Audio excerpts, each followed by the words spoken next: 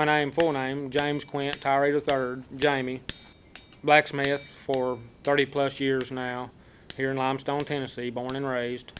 Most of my work, production work, is door hardware, strap hinges, panels, thumb latches, kick plates, but also hearth cooking equipment. That's what I prefer to do. Restoration work or replication work more than anything else, copying the old work, existing pieces. I started, I guess, roughly when I was 12. My grandfather was raised in a blacksmith shop, and he was a machinist by trade, machinist/mechanic. He knew what tools were used in a forge shop and all that, so when I expressed an interest, probably around the age of 9, he started finding tools, and there were still some old blacksmiths here at that time that were able to sort of coax me along and tell me how to build a wooden forge, give me my first anvil and hammer. That was around the age of 12, I guess. Grabbing every book I could find, taught myself up until I went into tech school, 2 years of technical school as a machinist, right out of high school. And as quick as I got done with that, I got accepted into apprenticeship under Elmer Rausch, Czechoslovakian trained smith.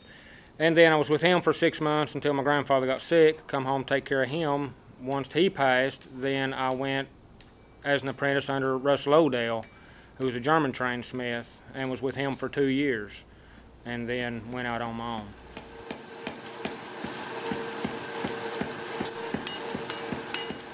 My particular niche, of course, is early American, primarily late 1700s.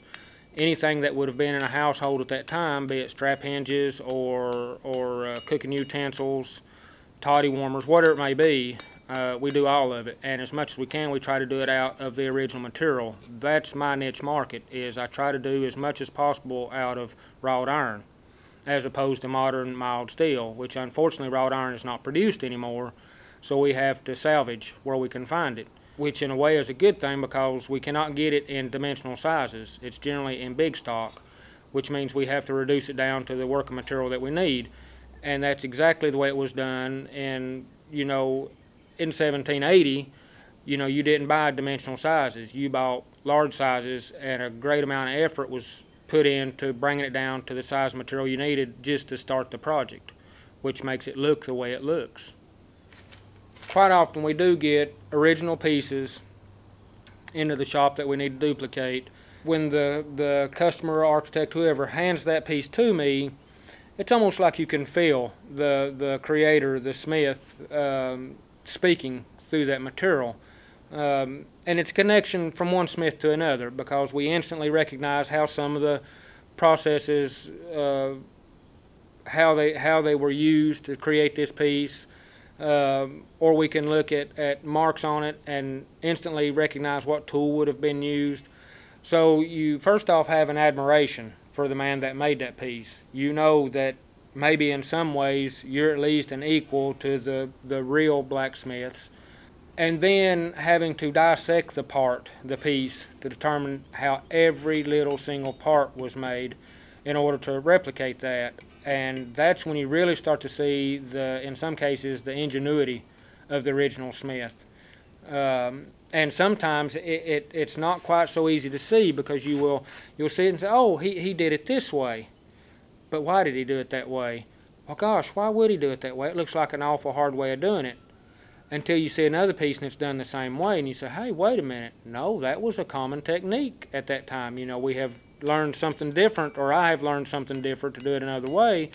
This is actually easier to do it the way he done it, using the material they were using and what they had available. And in a lot of times, they were just as lazy then as we are now. They figured out the quickest and easiest way to do something efficiently to save their arms and stuff.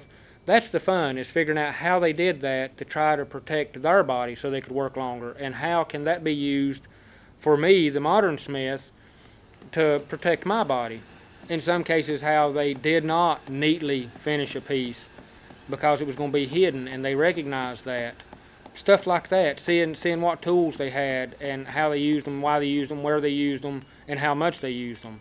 And then once you figure out how they've done the piece and all that, and you make your piece and then compare it to the original, and you say, well, I'm not up to snuff with that smith yet, or looky there, I created what he has created. You know, at least in some sense, some small sense, I'm maybe equal to this, you know, this heavenly person that forged this.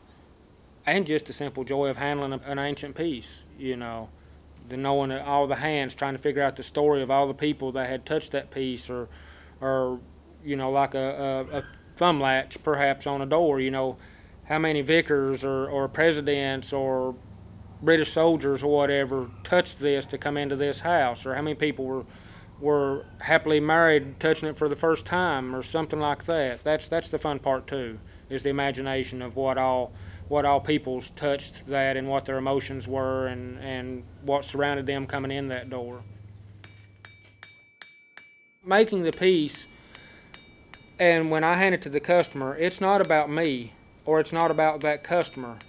It's about those generations down the road that maybe a scholar or another smith or something picks up that piece and says, wonder who made this, wonder what his conditions were.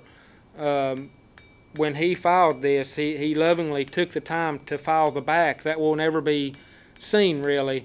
Why did he do that? What was he trying to communicate to me, you know, in the future?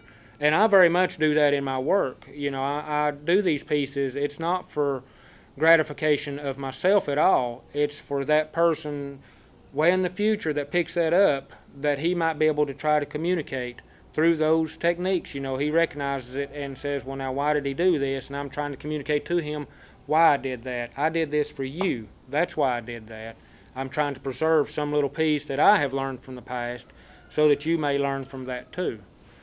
And I think that very much was taking place in the old work. And this may sound a bit silly, but any blacksmith, I think, that's forged wrought would agree with me. You feel almost like you're a superpower, because you're taking this very rigid material and making it move to your will. You're making it bend to your will. And it's not an ego thing at all. It's amazement just how far humans have come and how wonderful it is that this has been discovered. You know, when I'm forging it and it is doing exactly what I want it to do, still to this day, you know, 30 plus years in, I get giddy inside. You know, this is moving beautifully. How fortunate am I to have this ability and be able to make something that otherwise would not move do exactly what I want it to do. And while you're forging, you can see the grain in the material. You can see it bend and move and snake around, and you're controlling its every movement, you know, and it's just almost a magical sort of feeling, really.